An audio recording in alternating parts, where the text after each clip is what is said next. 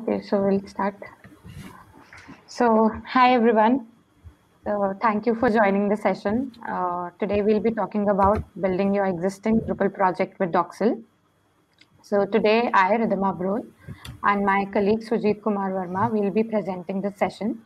And we both work as Drupal developers at Sujeet Technologies in India. And lately we have been working into media and bug smash initiative in Drupal contributions. You guys can reach out to us at our Twitter handles that are given here. So let us see that what all we are going to cover in today's session. So we'll see what actually Docksal is, why we use Docksal, what is the installation process, how to create the environments for Drupal 8 or 9.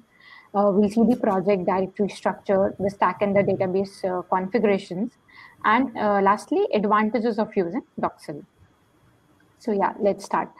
So firstly, we need to understand that what actually Docksal is. So Docksal is basically it's a tool that works on Docker and VirtualBox, and it creates fully containerized environments. So basically, it is used for defining and managing your development environments.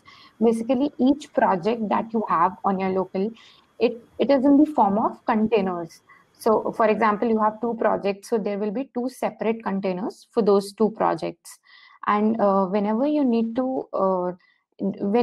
do anything inside a project, you have to do any development, whatever you need to do, first you'll have to enter your containers.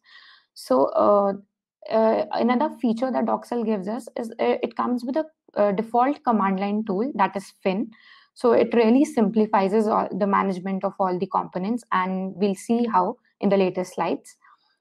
Next, Docksal comes preloaded with various common tools and services that we commonly use for Drupal development.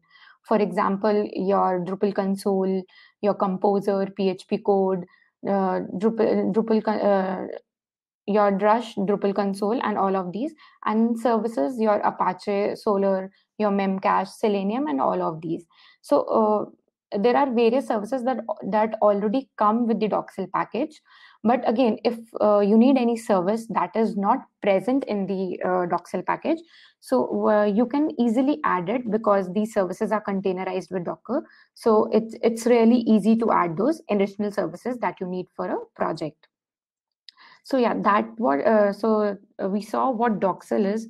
Next, we looked at why do we need Docksal. So whenever we use some product or some tool, you can say, so there's always some motivation behind it, or there's always some problem that a person may have faced. So same was the case with us. We faced some of the challenges that we faced many challenges prior to using Docksal. So I'll just take you through some of the challenges that we were facing. So as a team, when we develop any applications as a team, so there are different peoples that are aligned to that project. So each person has a different machine, and each machine can vary. So maybe one person may be using a Linux machine, and the other may be using a Mac machine. Also, there can be difference in versions of some softwares or tools that you're using. So all these really create problems later on when you actually merge or when you actually deploy your code. So Docksal really solves that because Docksal is containerized. So it makes sure that each person's system is the same. The environment that you are developing is the same.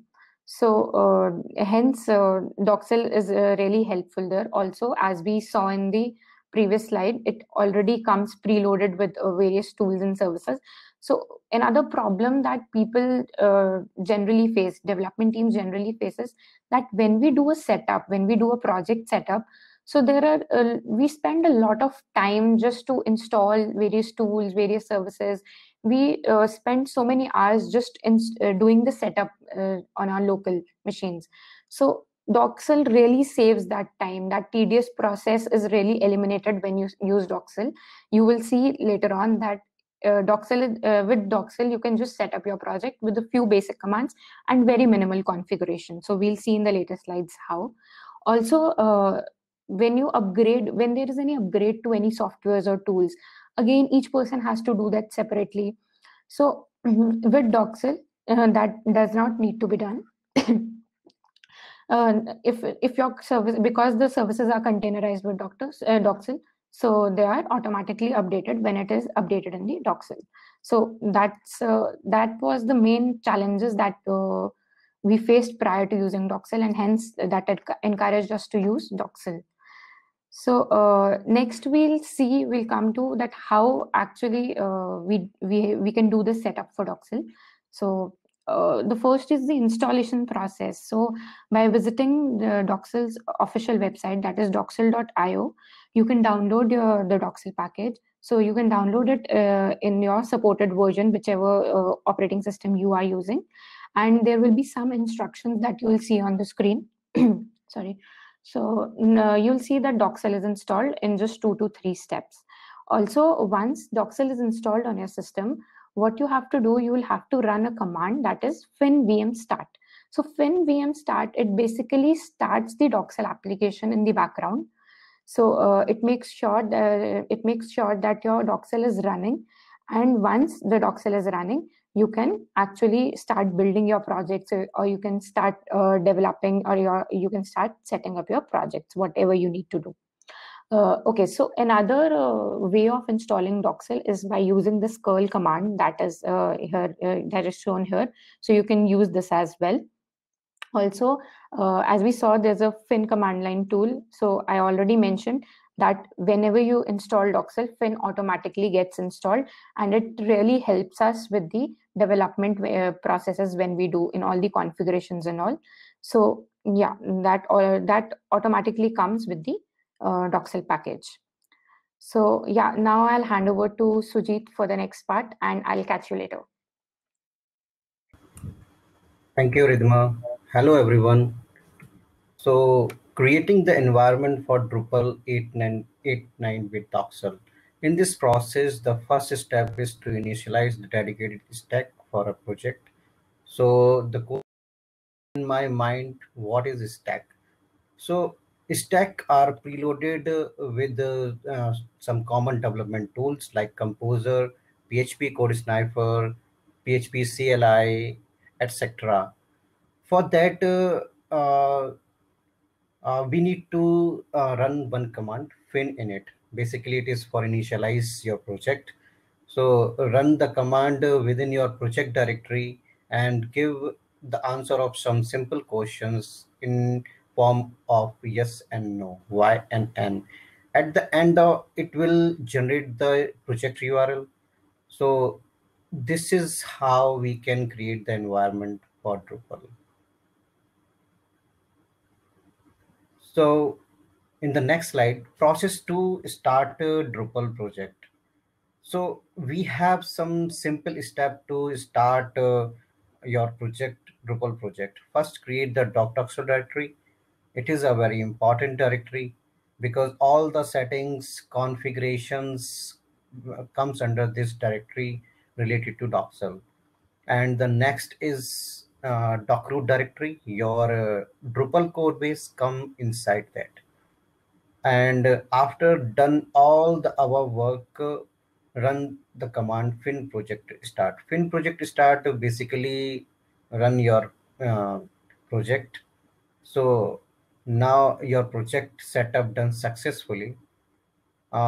We already generated the project URL in the previous slide. So open it in your browser and check your setup is running successfully or not. And there are simple steps to start your project. So this is how we can start our project. Next slide, please. Project directory structure. Project directory structure, basically it is the structure of your directory. As I already attached the screenshot. So in the screenshot, we have your project root and two important directory inside that, .root and .docksal. Dockroot, basically you have to put all your Drupal code base inside that, and .docksal directory you have to manage your configuration setting within this directory. So this is all about the directory structure. Previously, we have discussed one method and set up Drupal project, and now this is another one. Quick start using a boilerplate. So this is a very simple process. We need to follow some quick steps, and your setup is done.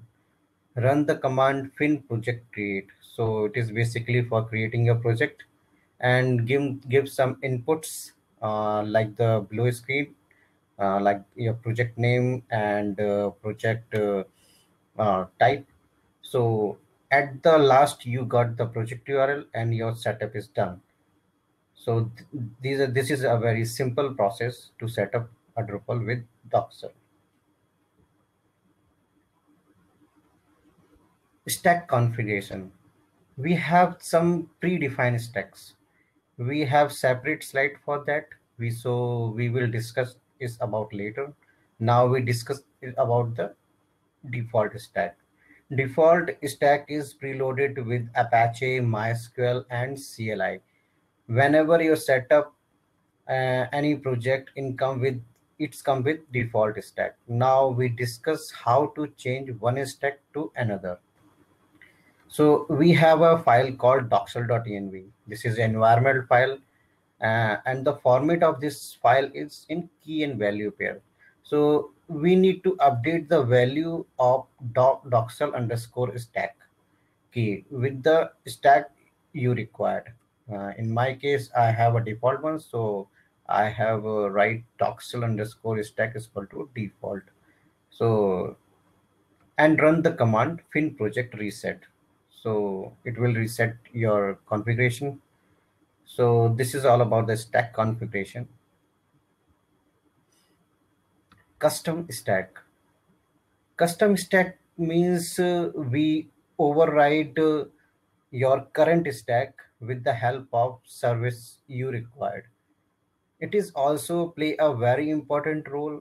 Like if you required some new services in your current stack, then you can declare that services in docksal.yml file like the below screenshot. For example, in the current stack, we have a MySQL, but our requirement is PostgreSQL. In this case, we need to declare this service to docksal.yml file. And as I already attached the screenshot, please have a look. This is how we can create the custom stack. Now move to the next slide, custom configuration. We can add custom and static variable very easily. For that, we need to define it in the .yml file or as well as .env file, basically environment file. So now if you want to verify that your custom variable are added or not, for that we need to run the command fin config. So it will give you the list of all the configuration of your current stack. So this is all about the custom configuration. And the next one is available stack. Docksal having some predefined stacks. Like we have already discussed about default. It's come with Apache, MySQL, and CLI. And default NoDB, it's come with Apache and CLI. Aqua, it's come with Apache, MySQL, Apache, CLI, Varnish, Memcache, and Solar. Pantheon also have Nginx, MariaDB, CLI, Varnish, Redis, and Solar. And last but not the least, Node comes with CLI. These stacks are very helpful at the time of development, and that's it from my side. Now I hand over to Ridhima for explaining the remaining slides. Thank you.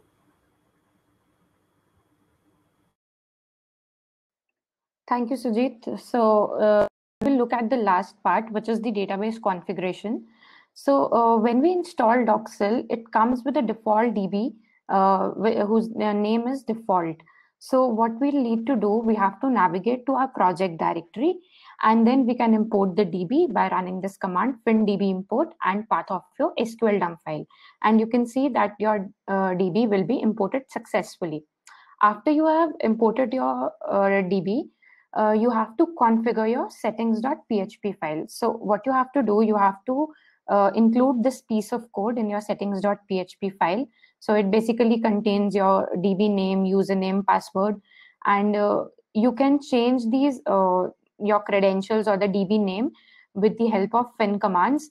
And after you have saved the settings.php file, you will be able to access your Drupal site. So your Drupal site will be ready for the development. So this was the whole setup that we need to do to set up our projects with Docksal, Drupal projects with Docksal. So now we'll be looking at some of the fin commands. So fin basically provides us with a list of commands. It has various commands. You can see all the list of available commands by running one command, that is fin help. So fin help will make you get the list of all the available commands. So for example, there is a fin create command. So it is used to create your projects. Then there is a fin up command. So basically, it start your containers. Similarly, there are fin stop, fin restart. It stops your container, it restarts your container. Then we have a fin db import. So what this command does, it truncates your database and it imports your SQL file there. And again, we have fin db dump. So what this does, it dumps your database into a SQL file. Similarly, there are various commands, and you can check that with the help of fin help command, and you can use these commands as per your requirement. So lastly, we have the advantages. So we saw about like how we did the setup. So we saw that there was hardly any configurations. Like there were, but there were really very little configurations that has to be done. So very minimal configurations. And one main advantage that we see Docksal gives us is that it has fully containerized environments. It creates those environments. So again, if you have different projects on your running on your system, and each project has a different requirement, has a different version requirement, say, so you need one project need PHP 7.1 and another needs PHP 7.3. So that can easily be accomplished with Docksal. So yeah, again, we saw it works really faster. The process is not at all tedious as it is with the normal setups. Also, we saw that it comes with many common tools and services. So most of the time, you don't have to install any additional services. But yeah, in case you need, that is also very easy. Also, one more thing we saw, that we don't have to configure our virtual hosts manually.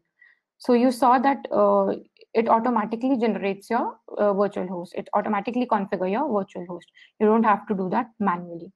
So yeah, these were the main advantages, and this was all about Docksal, Drupal setup with Docksal. And for more detailed information, you can refer to our blog post. So building your existing Drupal project with Docksal. Do have a look and give your feedback. Yeah, also, and regarding the session, do let us know how the session went. I will share the feedback form in the chat section. Do share your valuable feedback. Thank you. And this is what's coming next. Thank you.